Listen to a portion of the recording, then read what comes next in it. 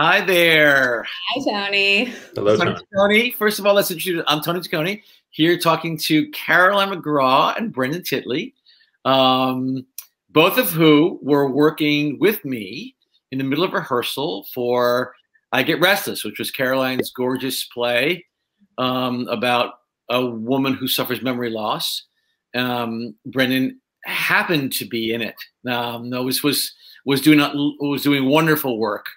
And in multiple roles, and we were all super excited, like everybody else in the world, in the theater who was in rehearsal, and we were cut short a weekend, which was heartbreaking in a lot of ways. But Caroline, obviously, you know, this was going to be a little bit of a break, I think, for you. I think you were hoping in terms of just a field. So, can you guys each talk about just a little bit like what that was like?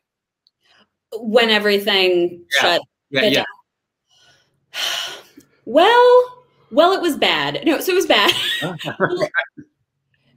It's interesting. It was extremely heartbreaking. And I think that the thing that that really struck me as time went on was when it happened. Like you said, we were a week into rehearsal. It was like March 15th, 16th that we found out we were going to be canceled. And because of everything going on in terms of the virus going through New York, where we were living, where we were from, California, everything we were learning or not learning every day. I think the thing that was tough was that I personally felt a little like I couldn't be sad for a little while. There was just, or that not even that I couldn't be sad, but that there was like a line, and like the sadness about the play had to get in line behind like the global pandemic, just the complete uncertainty that we were all facing. Yeah, it's called being like an adult, and I think you did a remarkably good job of being an adult. I mean, there were just huge issues the world was facing. None of us wanted to put our own, agendas before that. I think that was real. And how about for you, Mr. Titley?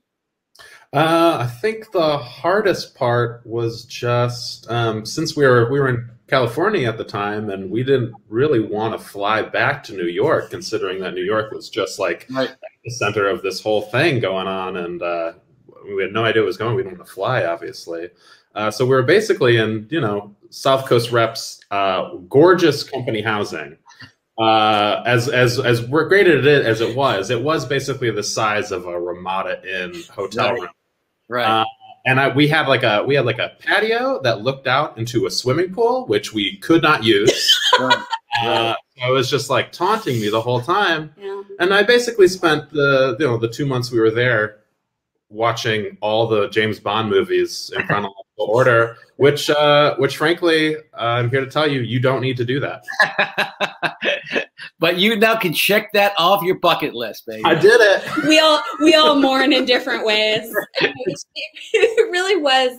No, it was a very, and I mean, we talked a little, you and I had like you came down and like we had like a talk across a like stone picnic table. Right. Like at some point. So we talked about it a little, but I do think that it was also something where, because it was happening to every single production, and I had, I'm sure you did too. I had, a dozen friends who were also in their plays were up, they were in plays. And because it all happened for everyone at once, I didn't feel better that it was happening to other people, but it wasn't something where I was like, my play got canceled. It was like, it's all. Yeah, right. And there was some comfort in the shared misery of it all. Yeah. There was a solidarity, and I also feel like there was a shared sort of, we're mourning this, we will mourn this, but there's also a lot of other things going on. Yeah. But then there also was that period of, I don't know how many weeks where, we're all in this, it was kind of like rally around the cause and dig in. And there was almost a kind of a grace period of adrenaline infused sort of stoicism. You know, it felt people like, yeah, we're going to get through this. And then that sort of slowly has eroded, I think. Over, I mean, when I spoke to you, you know, when we knew we were going to do this, you and I checked in with each other, and I was actually surprised to hear you say that you were, you know, you were struggling in the sense that you were saying that you had expected this gigantic relief post-election, that there would be just this level of strife that would go away, and that you found yourself kind of like grappling with some other feelings and thoughts and ideas about just how long this thing has gone on. And you had mentioned the 1-year anniversary, right, as being sort of a kind of sort of iconic reference point in a bad way. I mean, it's coming up, and it is. I think it's something that I think, as far like people I've been talking to, a lot of people are, to varying degrees, feeling similarly, because I do think that there was, I felt, and I can't speak for everyone, but I felt like, well, during the Trump presidency, I had like a part of my body that was just reserved for low-key dread. Like it was just like, that was part of, and I think that was maybe true for a lot of people. And then when the presidency was over, and all the, you know, obviously all the horrible things leading up to that transition, I think that there just isn't, that doesn't just go away, that it sort of has to like dissipate, or something needs to happen. And because we are still, things have changed, but not much, you know, like a lot has changed, and also almost nothing has changed. So I think that there is that feeling of still having that dread, or that fear is still, I think it's going to dissipate, but I think that like the combination of like winter also, can't see my thumb. Right. Yeah. Winter, and the feeling that we've been, you know, doing this for a year, and the just everything that's you know, everything that we're reading about, and everything's still spreading. And I think that all of that just has combined to kind of, you know, the pandemic wall is the phrase that we're all reading about. So you, you know, obviously, you know, one of you is a writer, one of you is an actor. One of those roles is sort of, you know, the sort of the cliche of it is that the writer spends time alone, and so the solitude is a kind of something that you're used to. Brandon, the exact opposite. You're used to being around people and kind of interacting. That's your work. Has that played out for you guys? I mean, have you guys used the time in ways that you thought you would, or not? I know that, Caroline, we're about to talk about the fact that you wrote a play. You know, South Coast reached out to you and offered you to write a new play, which is fantastic. But before we get into that, I kind of was curious about how if you felt like your practice, how it leaned into the pandemic. Yeah, for me, I think that sort of at the beginning of everything, you know, there was that like Shakespeare wrote King Lear when there was the bubonic plague, and you know, I wanted to punch my computer screen. Like there was this sort of like, how will you use this time sort of energy, which I think would not have happened if people had realized it was actually going to be a year and it wasn't like flatten the curve for 3 weeks.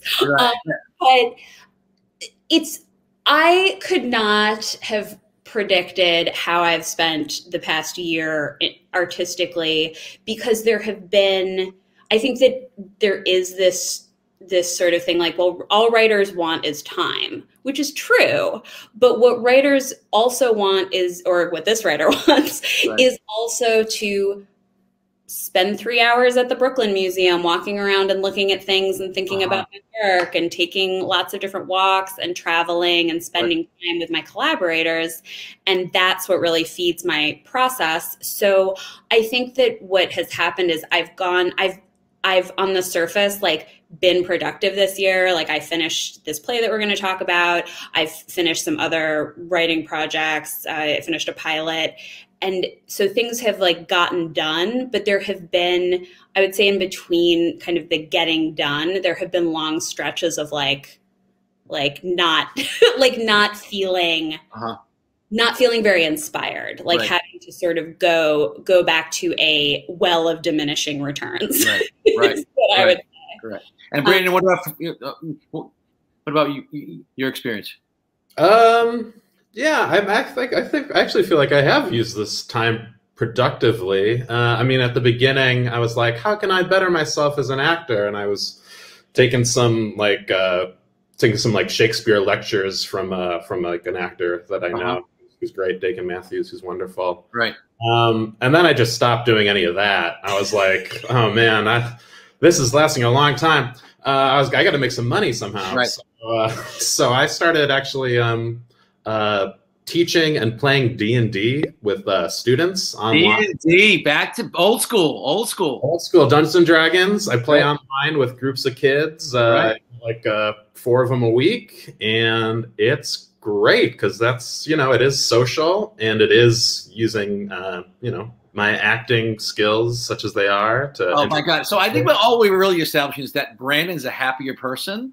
I'm actually doing great. Exactly. Never been better. Brendan is thriving. Dream, actually, yeah. Brendan's thriving. I'm fine. No. It sounds like business as usual over at the McGraw Titley household. I mean, that is generally the vibe. Well, and it's you get to do a lot of, it's like a great I mean, I don't know, I'm not an actor, but you get to do voices. Yeah, I do voices. It's creative. Awesome. What?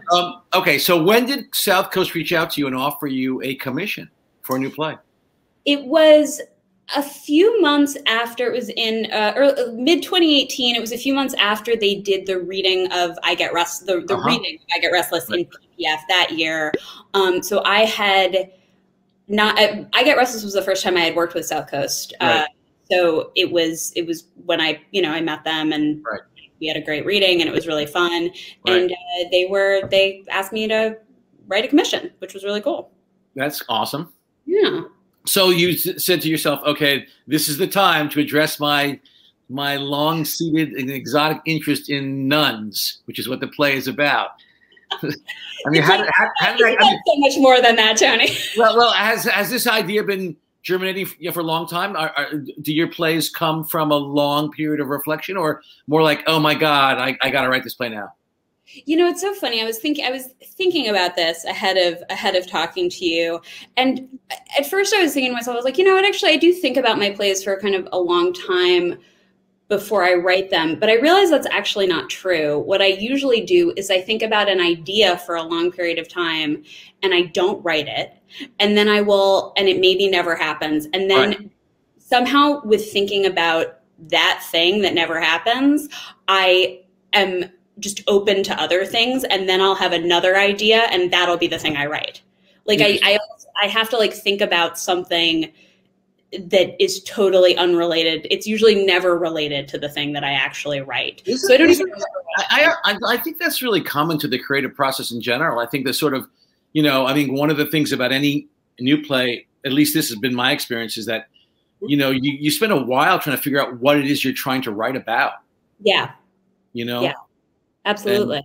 And I'm not sure. I mean, I think, we tried so hard to make the artistic process, process relatable to audience members who are curious about it. And I think this is where it's really unique. I think that there's a kind of sort of indirect, sort of refractive logic that happens. Where things bounce off various quadrants of the universe, they come back, and it's also like, I mean, do you find yourself when you sit down to write that you start out one place and then the characters kind of move into another place? Is that common to you or not?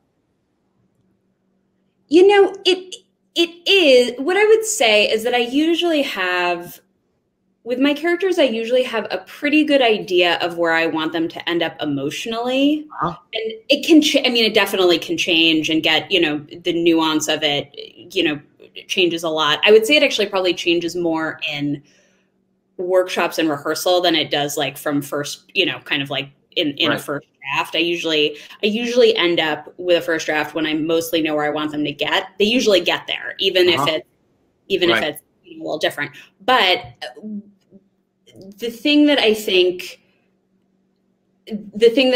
does that I discover is sort of like not who they are sounds sort of but like who they are, and I discover like how the world of the play responds to them, I guess.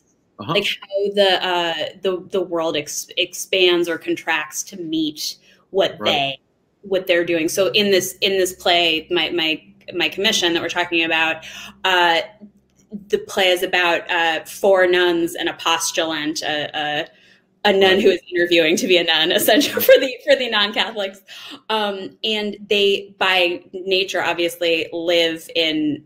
They're not monastic, so they teach, so they're not always alone, but they live in this.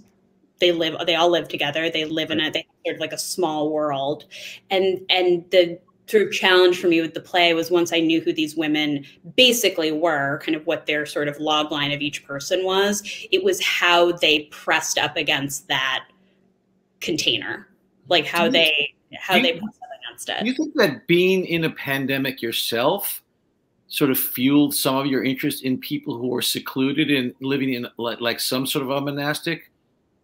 I started writing the play before the pandemic, so it wasn't 100%. It was when I was working on it, and I was sharing some pages in my Zoom writers group, which was awesome. But I wish I could, be with those actual people. And people are like, oh, it's a play, it's like a play about sheltering in place, essentially. Right. And it had occurred to me as I was working on it, and it's the parts of the play I'd written probably about the first third of the play before the pandemic started, and then I finished it during the pandemic. And I think that actually what happened is the way the play starts out is it's sort of like slice of life of living in this convent and this high school where these nuns teach. And then as the play goes on, it's still in the same place, but like the world gets stranger and actually allows them to break free a little bit more a lot more, I guess, than the beginning of the play. So as I was writing these, hello Freud, like as my world or Jung, I don't know, one of them, like as my world was contracting, I was having these characters' world expand. Right. So do you use your husband as a first reader? Yeah, I guess I don't always, but you read some pages of this with me at the South Coast Rep Company house. That's true. Yeah, I read about like the first half of the script, I think. When you still trying to get cast, even though it's an all-women cast. This is really just any technique at all. Just actors, look, they've gotta. By any means necessary, Tony. By any means necessary. I wouldn't say you generally aren't. You actually don't really. You aren't really the first reader on my stuff usually. No, usually not. No. Well, I mean, it's a tricky moment for any new play, certainly, right? When you're first showing anything.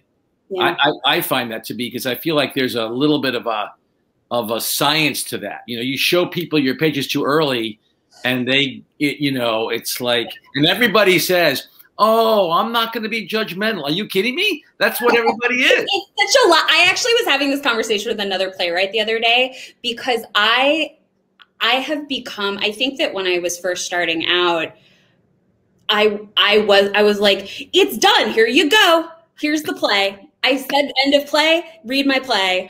And people will only read your play once. Absolutely. That is not South Coast Rep. South Coast Rep will read my play so many times because they commissioned it and I'm working on it with them. Right. But in terms of just like the casual artistic person that they will really, they might go to a reading of it, but they'll really only read it once, which doesn't mean that like you hold it back until the 8th draft. But I think that there is that there's something that, and it sounds like you do this as well, like that I'm a little bit more precious about kind of my first readers. Oh, listen, for any young writers out there who happen to be listening to this, what Caroline just said is if you take nothing away from this, take that.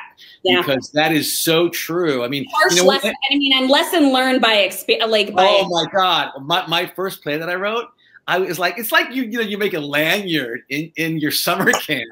You're like, look, I made a lanyard. It's fantastic. And the counselor's like, yeah, man, your lanyard is like pretty lame. I mean, I won't look at it again. I have no time for your lanyard. We're done. We're done. I'll see it when it's on Lanyard Broadway. Like, I won't.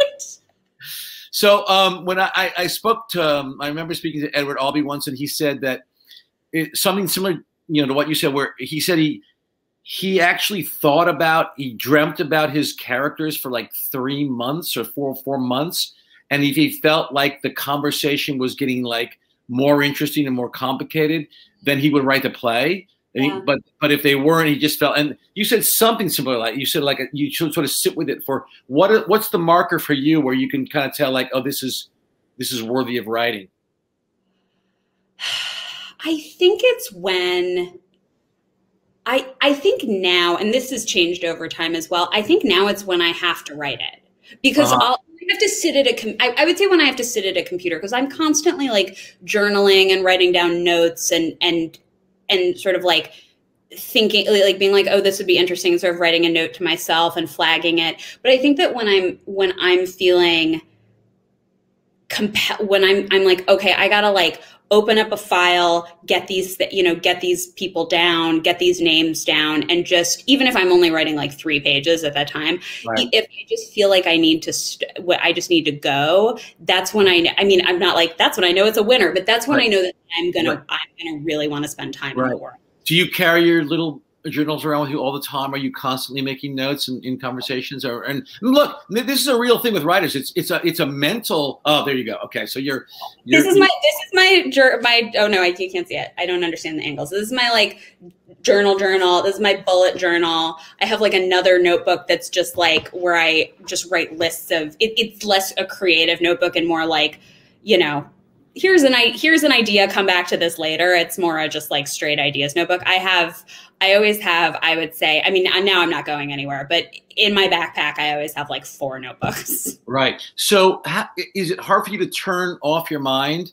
In terms of that. I was like, no. I mean, it's a kind of permanent mental state in some ways, So is it hard to kind of go like, okay, I'm, gonna kind of just be with the cat, and it's just tricky, because I know that sometimes it becomes a real exhausting practice. Yeah, I would say that I'm always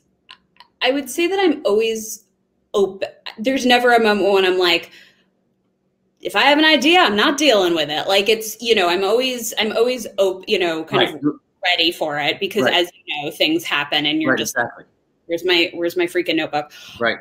But I would say that I go through periods where I'm always working on something, but I would say I go through periods where I am trying to be in a more generative state, where I'm really trying to like absorb what's happening, and kind of what I'm in normal times, like art I'm seeing, books I'm reading, people I'm talking, like those conversations, and letting it sort of sink in.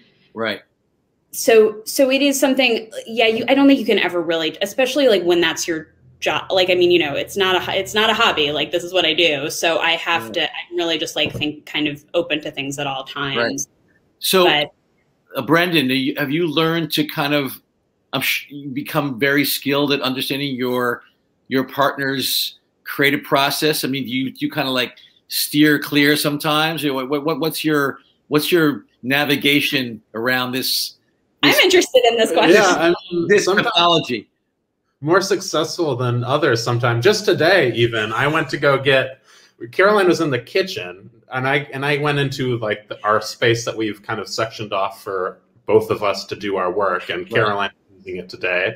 And I went to get my computer charger and my computer, and she turns from the kitchen. She's like, "What are you doing?" And I'm like, can I get my stuff, please? Is that okay with you? I was thinking.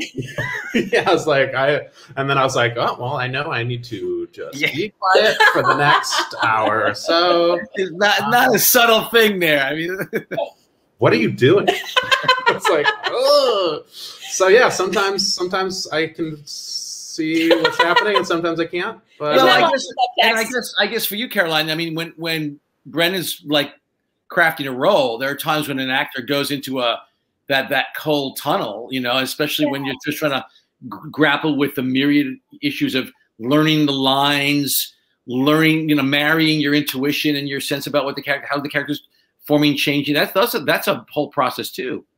Well, yeah, and it is something where I think Brendan when you're auditioning, say, I will run lines with you sometimes, but I won't unless I'm specifically asked for it. I will not be like, I have an idea for how you should do that. Like, I'm very much like, I know what my role is to say this line in sort of like a blank voice, and then right. go away.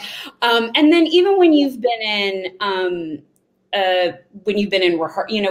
rehearsal and tech. Not I don't talk to, but I'm very aware of the fact that you're having a whole different experience. I mean, it is like playwriting. It's happening all the time, and it's like you never, just because you're not in rehearsal or you're not doing the show, right?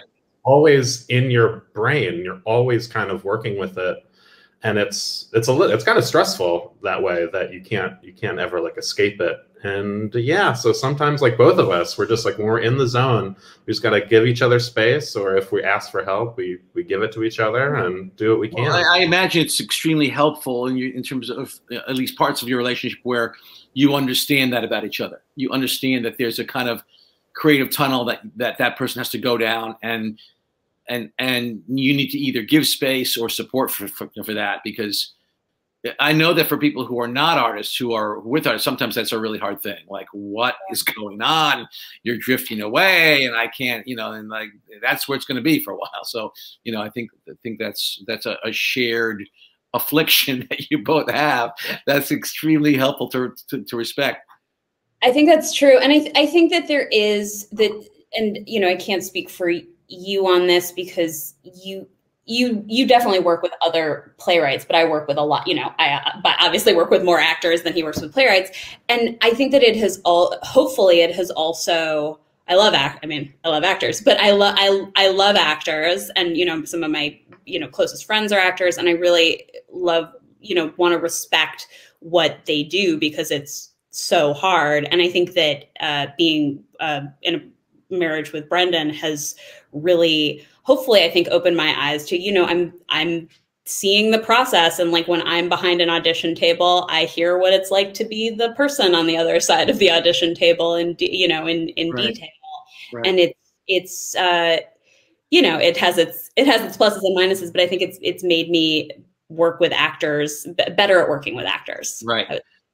So just to wrap this up, where do you see this play? I mean, what are your hopes for? I mean, are you hoping to do like a Zoom reading or like a South Coast?